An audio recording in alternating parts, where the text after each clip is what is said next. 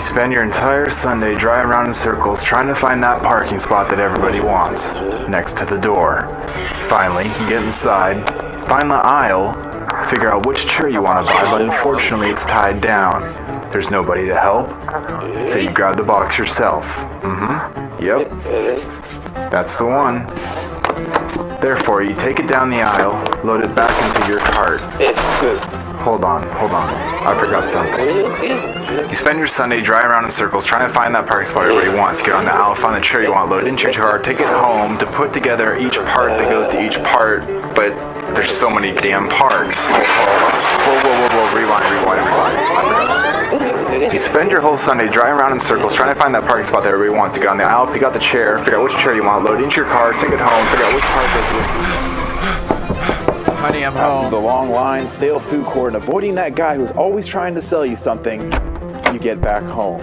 You unload the box in your family room and spend 45 minutes trying to find 2 screwdrivers, a chuck key for the drill, and old towel so you don't dirty up the new carpet. You unpack the box trying to figure out which part goes to which part, and you spend your whole Sunday afternoon putting together this office chair made in a country you can't pronounce. You're hungry, your wife is nagging at you, your kids are bored, your buddies are all playing golf. You're assembling an office chair, your mother's calling, your wife is doubting your manhood because it is taking you a lot longer than expected, and when you're done, you're simply left with this.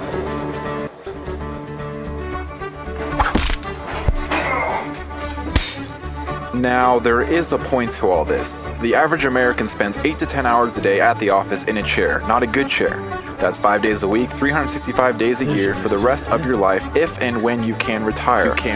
So let's do some math. You can spend $100 every 1 to 2 years on a poorly made office chair. And along with that chair comes some aches, pains, and picking up the Sunday newspaper will seem to get more and more challenging.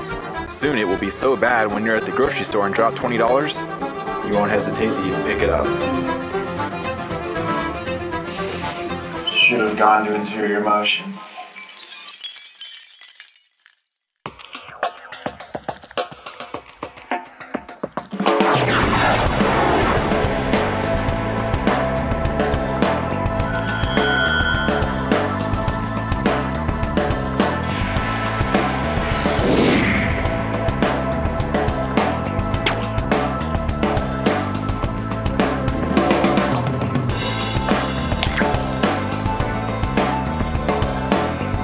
I love this chair. It's an Aeron. Great prices on Aeron.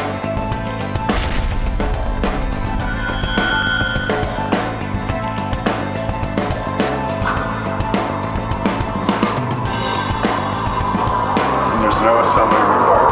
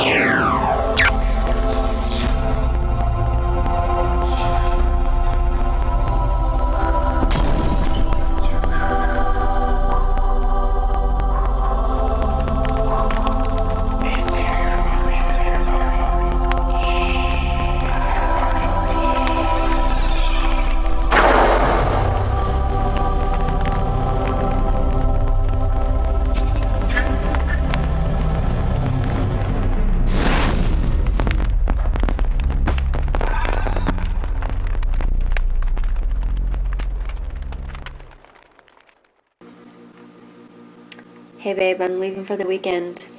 Bye. Chores to be completed when I am gone for the week. Wash the 4 cats and dog, please don't use my expensive shampoo. Dish soap is fine. Number 2, empty the kilo box in the office, the one downstairs bathroom, the one behind the patio, and the one in the guest room. Clean the oil stains off the driveway. Return the videotapes. Call your mother.